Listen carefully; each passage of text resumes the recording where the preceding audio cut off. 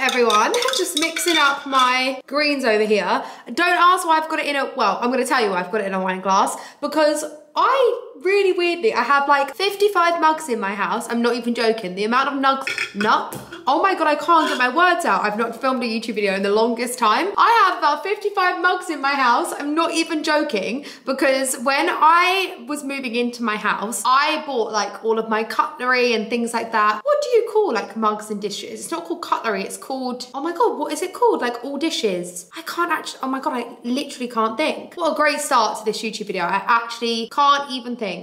Anyways, I bought all of that before I even had actually finished building my house, because I was just so excited. Sorry, I've got like one of these things that stick on like glass and stuff. By the way, the best like £3 you'll ever spend. You get them from Amazon. See, I've totally gone off subject here, but you get them from Amazon. They're literally like £3. But I stick mine together because otherwise I don't find that they're that sticky, but I think you get like a packet of 4. This is how I film like all of my TikToks and stuff. Even when I take pictures, I just stick it on the glass with this. So definitely get these. In fact, I will actually link them if I remember, because we want to have the worst memory. If I can remember, I will link it down below, because best couple of pounds you'll actually ever spend. One of my friends got me this for my birthday. Oh my God, it's all just going off. The door's going now. Hello, love you, Roy. Thank you. Picture. Oh, it's still going off. Yeah. How long is he gonna do that? It's so long.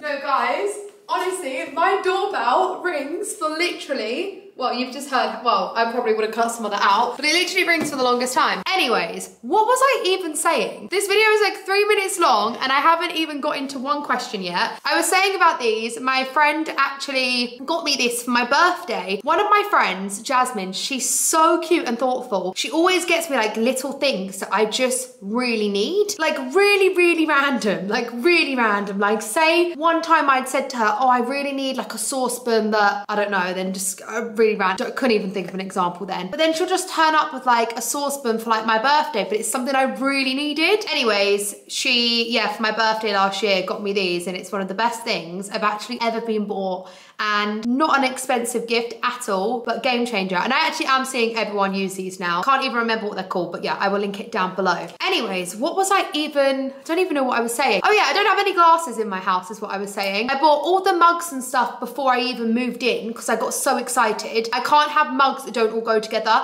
Like, I love really cute mugs, but I just couldn't have like all different mugs. It would genuinely stress me out, which sounds a little bit crazy because I am like the least OCD person. I'm like the opposite end of the spectrum. I am so unorganized, so messy, so chaotic. I don't know why I have this thing with like messy mugs. So anyways, I've literally bought like 50 mugs. I have so many mugs, so many plates for little old me. I don't have any glasses. So anyways, I'm drinking my greens in a wine glass, but you know what, it's all good. Also, I've only started taking greens the past couple of days, but I figured I really want to take care of my insides as well as my outsides, and I feel like a lot of that, majority of that comes from nutrition. Okay, I feel like I should actually get into this Q&A now. I'm so sorry for rambling for so long. It feels really weird to actually just sit here and film a video like this, and I thought I would film outside of my wardrobe because that's pretty much where I film most of my videos. It's actually really funny because around me is so messy right now. It probably looks quite tidy, but my house is an absolute tit, so I do need to tidy it up. In fact, I really need to spend the day tidying, and you are literally balancing on like boxes and boxes, and there's boxes around you, and it's, yeah, so do not be fooled. Do not be fooled. It's long overdue, I think, that I do a catch up. I really just want to come back to YouTube and start filming videos that I used to absolutely love filming. I really, yeah, just want to do that again. And last year was a little bit of a weird year for me. I didn't really know what I wanted in life, and I felt like I couldn't upload certain things, and I had to upload certain things to like keep up trends and stuff. And now I just want to upload what I enjoy uploading, and hopefully a lot of you enjoy that as well. So I did actually ask a Q&A on my Instagram. Honestly, most people are asking the same thing. But yeah, I feel like I do have a lot to update you with. So I will start off with the first question, which is really cute actually. So many people asked me this and said, how is your year going so far? So we've obviously just got out of January. January was probably one of the weirdest months of my life, I'm not gonna lie to you, one of the hardest months of my life. As a lot of you guys will know, I did actually go skiing to start off with, and I ended up hurting myself, having, well, what I thought was my ACL. I will get into that in a second. Not being able to walk, not being able to go on the ski trip, and I kind of just got a lot of bad news at once that week, and it was just a really, really tough week, I'm not gonna lie. It was kind of just me, myself, and my thoughts stuck in a hotel room for a week, and I just really struggled. However, I feel like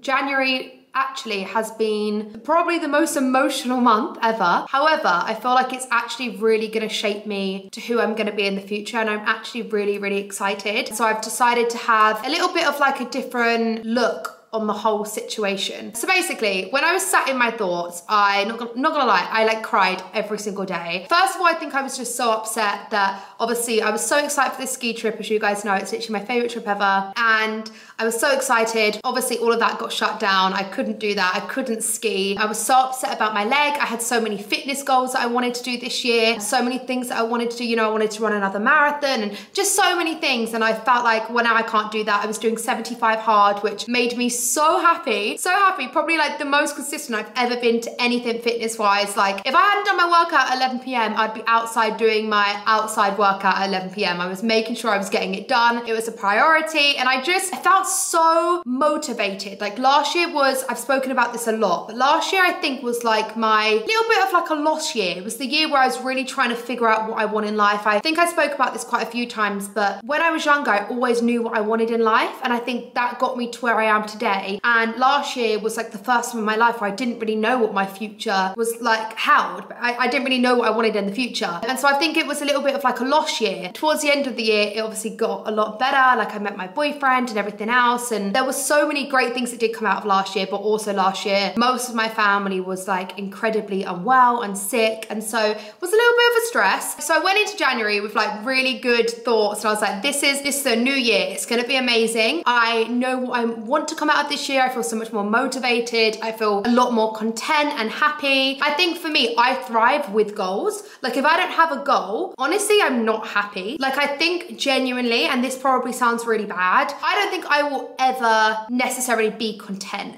And I don't mean that in an ungrateful way. Is that even, I really don't know how to word it, but I think it's like one of those, right? Okay, I'm using a really random example, but like, you know how somebody might get a nose job and then they're like, if I get my nose done, I'll be happy. And then they find something else that they don't like. I feel like for me, I will always have more goals. Like I will never ever be finished. Not to say that those goals, the ones that I've achieved, don't make me happy and I'm not grateful for them. I absolutely am. But when I kind of got to the point last year where I didn't know what I wanted and I didn't know what my goals were, it was like a really scary place because I've never had that in my life. Like, of course I want to reach them, but for me, what makes life so exciting is working towards your goals and them coming true. And so yeah, anyways, went into this year with all of that in mind. Then I obviously hurt my knee and that was just like really upsetting and a lot was going on. I had a lot of bad news. How's the year been so far? A little bit weird, but I feel like it genuinely is going to be the best year of my life. There's so many things that I want out of life and so many exciting things happening, for people around me that I love, which just makes me so happy because I just want everyone around me that are good people for their dreams to come true and them to have so much success, which is so exciting. Also, it probably is the scariest year of my life because I feel like my life is going to change a lot this year.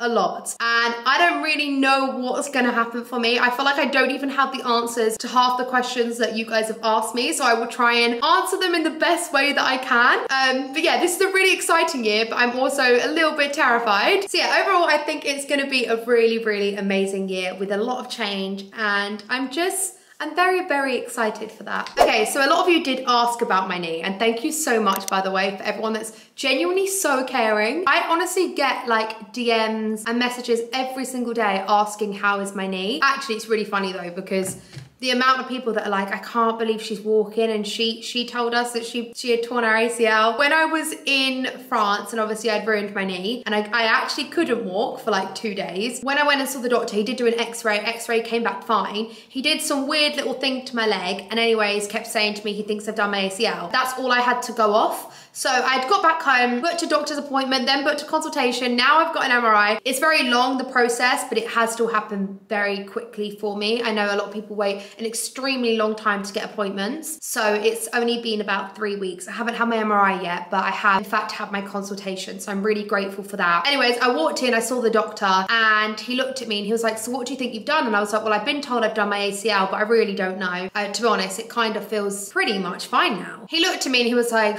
there's no way you've done your ACL. If you've done your ACL, you'd be in agony. And I was like, great, okay. I'm just saying what I've been told. So like, I don't think I've done my ACL either. Anyways, I lay down, he starts moving my leg about, doing all these weird movements with my leg again. And he was like, yeah, I think it could be your ACL. I was like, oh my God, no. He's like, how are you not in agony? And guys, I feel no pain.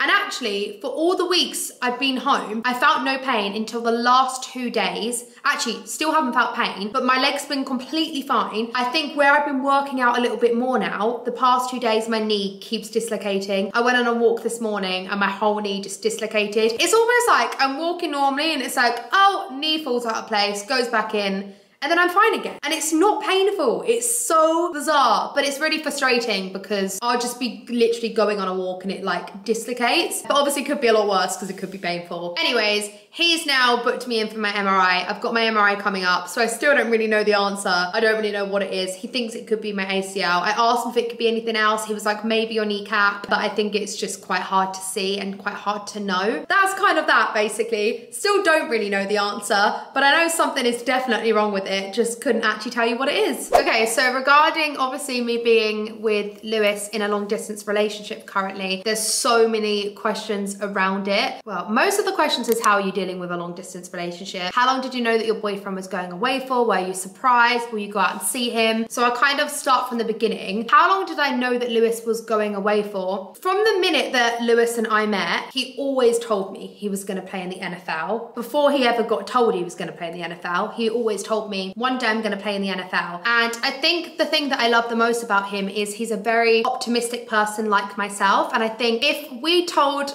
half the world our dreams, most people would probably laugh at us. And I remember when he said that, there wasn't a doubt in my mind that didn't think he would. I was like, absolutely, if you think you can do that, then I'm 100% behind you. You can absolutely do that. And he had like no inkling of being in the NFL. Like there was no, he always wanted to do it. He kept saying he was gonna do it. It was like he was manifesting it, but you know, no one had reached out to him. Like that was, at that point, that was never a thing. I kind of like got myself prepared for him going away because I knew that it was gonna happen. But obviously it was still quite like a last minute thing, like everyone else finding out. Well, Lewis only really found out so last minute. It was a really, really last minute thing. And I'm so grateful that I actually got to see him before he left. But yeah, so I guess I didn't really know that long, but like I always kind of knew that it was gonna happen. So I kind of prepared myself for him going away for a long time. And so like in regards of me actually going out and seeing him, so Lewis and I both thought that I was going to be able to go out and see him when he obviously first left. He's going away. So basically, if anyone that doesn't know, he's on a 10-week program to try and make it into the NFL. And so when he left, he was like, well, maybe you can come out like in the 4th week or something. You can just see me for a day and you can just like go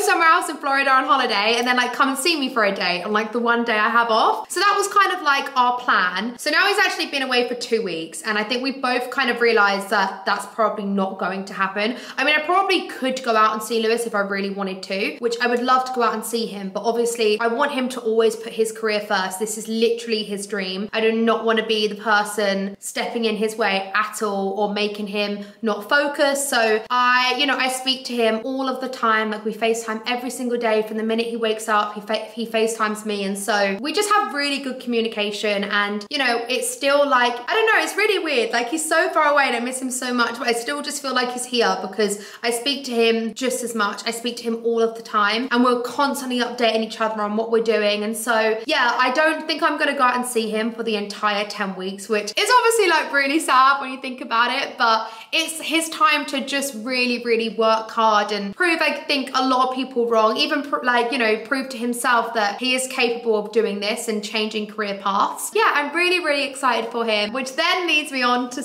to going into, are you gonna move to America with Lewis? Honestly, it's really hard to answer because it really, first of all, it depends what happens with Lewis. It depends, you know, if he makes it into the NFL or not, what team he obviously ends up getting. Like, yeah, it really depends what ends up happening with him. But eventually, of course, if he makes it into the NFL, I will end up moving to the US. But I don't know if it's something I would necessarily do straight away. Like, I don't know if I would spend a couple of months there, spend a couple of months here, because my family are here, my friends are here, my house is here, my home is here. I love the UK. It's really funny because I've always dreamt of living in the US, as a lot of you guys know. It's actually so cute. The amount of you that messaged me when the news came out that he was going to the US, like, oh my God, you've always said you want to go to the US. And it literally is like I've manifested my life, because I have literally always said since I was a little girl, I'm going to move to the US one day. I also said that I was going to marry an American, which that won't be happening if I'm going out there with Lewis. Well, maybe he'll kind of be an American if he's playing for the NFL-ish. But yeah,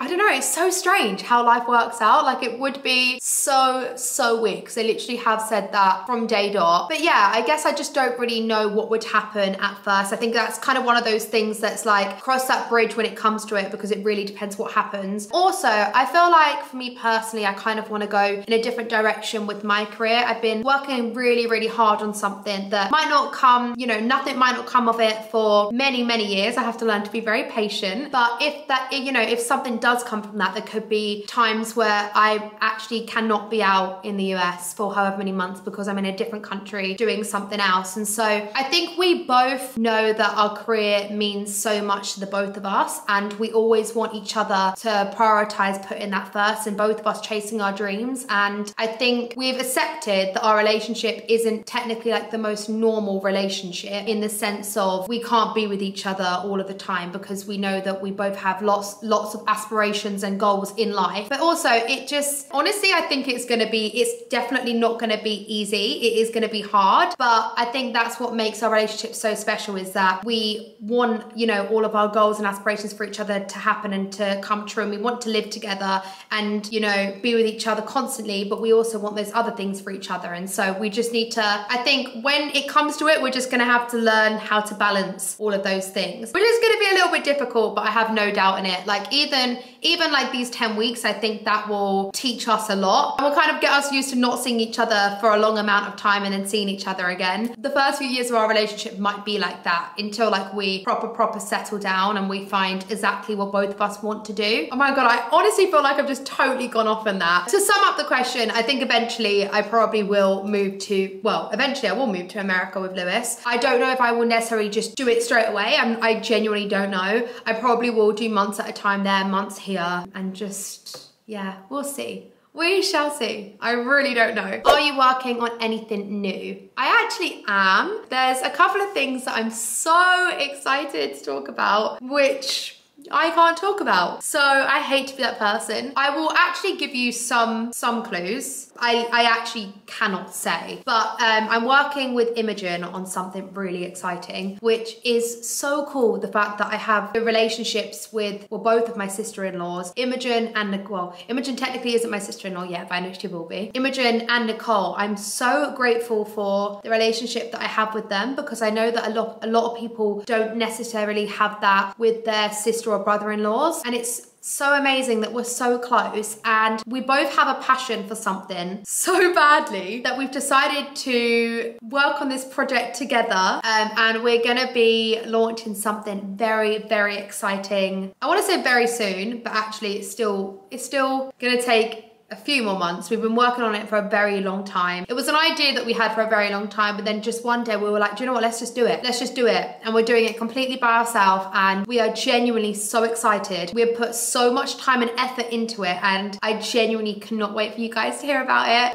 Oh my God, I'm so excited. So that's one thing. I'm working on something with Imogen. I actually am also working on something with Lewis, which is so exciting. Again, another thing I'm absolutely genuinely obsessed with, and the fact that I haven't been able to speak about it yet is so frustrating, but this is something you're actually gonna find out so soon. Oh, it's so funny. Like, if you could think of something that is me and a product, it's this, because I literally have them every single day. Probably gonna guess it. But yeah, it's really cool because we are working on that. We've basically got like a project that we're doing together. And what else am I doing? Well, I think I'm just making a lot of like big life decisions in my life right now. Like I said, there's something I really have been working super hard on. To be honest, I don't really like talking about things that I want to happen because as much as like people's opinions and telling me that, oh, it's not possible and you can't do that, doesn't affect me. I feel like sometimes just letting success be the noise is like the most amazing thing. I feel like, you know,